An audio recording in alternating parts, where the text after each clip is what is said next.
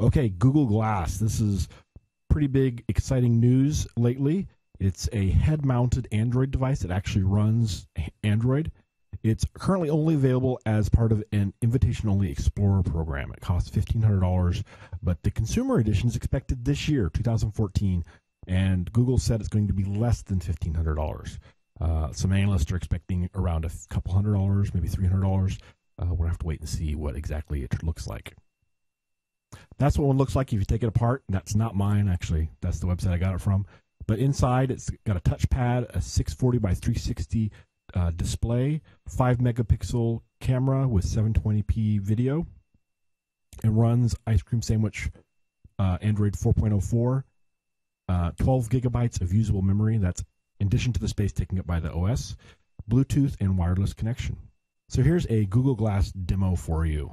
So when you first attach your Google Glass to your system, you're going to see in Device Manager, you'll see other devices in Android. And this will actually happen with a number of devices, Android devices, if you don't have the USB driver installed. So I'm going to show you how to install a USB driver for any Android device.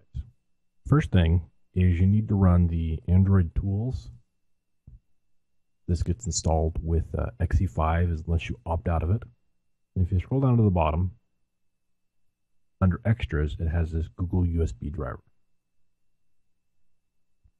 And if you haven't installed it, just put a checkbox here and install it. In this case, I've already installed it. And it tells you the location.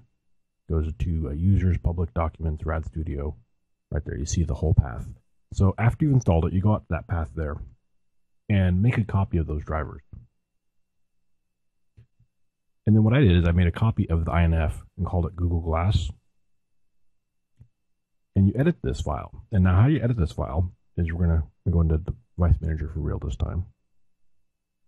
Now in this case, I've already got it loaded. But if this was my unknown device, I'd come into this guy and go Properties and go to Details, Hardware IDs.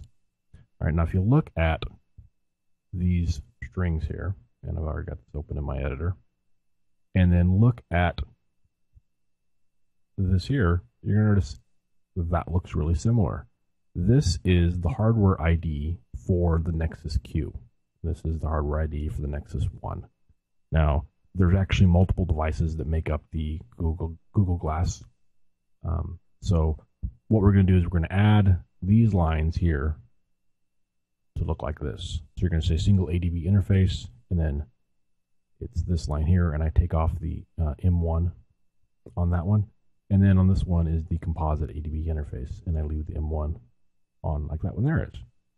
So a little experimentation usually, and this ends up working. I've got this to work with a whole wide variety of different Android devices, including the Ouya, which I'll show you in a little bit. But works really well to get any Google device, any Android device, to load the driver. One note is once you've edited this file, and there's a blog post I have on my website, delphi.org, that tells you how to do this. You need to put Windows, if you're running Windows Vista, Windows 7, or Windows 8, which basically means any version or recent version of Windows, you need to put your system into a mode that allows unsigned driver support. And that's also on my website, or you can find how to put your specific version of Windows in unsigned driver mode. Once you do that, you can then load this driver. And the reason you have to do that is because once this is modified, the signatures are invalid because it's modified. So do that, you can load the drivers, and then you'll have your Android device show up as an Android device. And then once you do that, you can access it via ADB.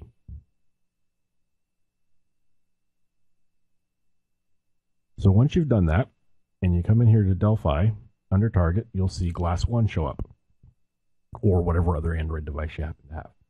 What I usually do is I just rotate any of them sideways and turn off the Chrome with this button here. So rotate, turn off the Chrome. And then I also put down the style book and load up the style for the dark Android,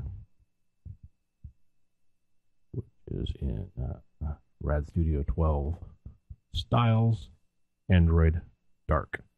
Okay. And the reason is because when you're on Google Glass, oops, I didn't want to close that.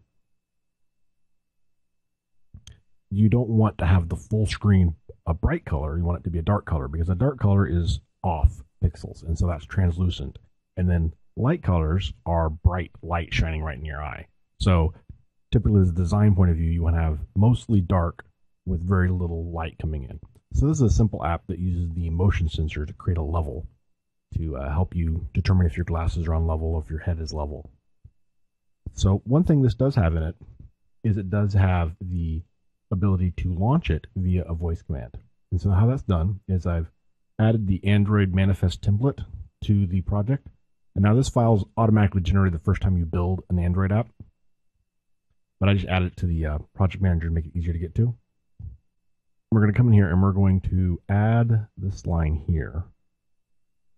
Okay. And this is on the intent filter for our main activity.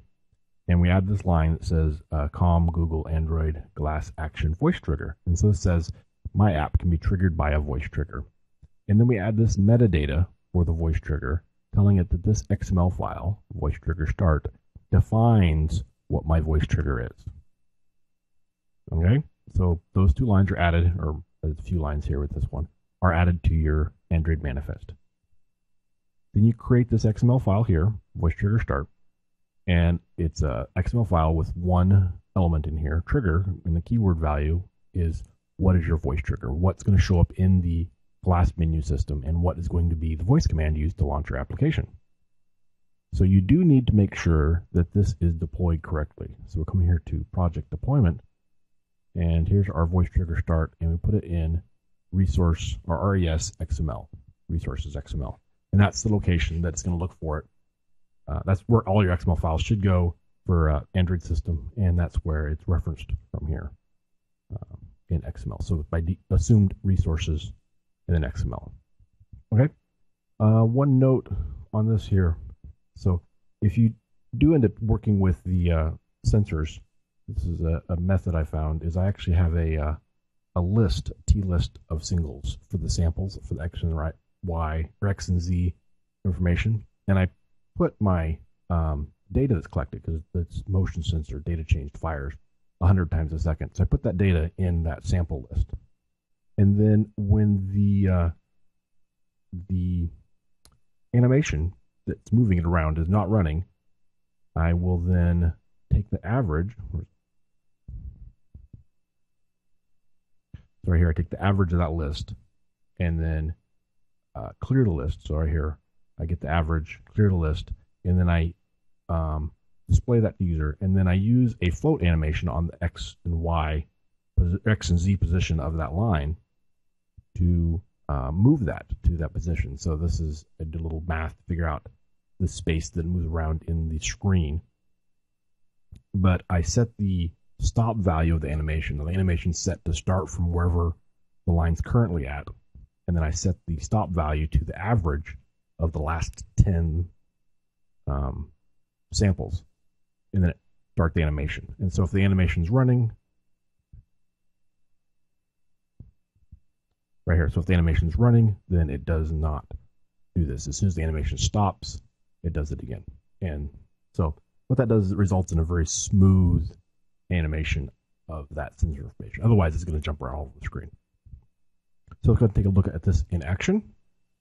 So I've got my Google glasses attached here, and what I'm going to do is go ahead and launch my app. So I'll show you the first way is if I tap here and then scroll through my list and my level. So this uses the text of what I typed as the voice trigger and displays it here along with my app icon. So I can launch it this way, or I can use the voice command. So I go back to this screen and say, okay, glass, in my level.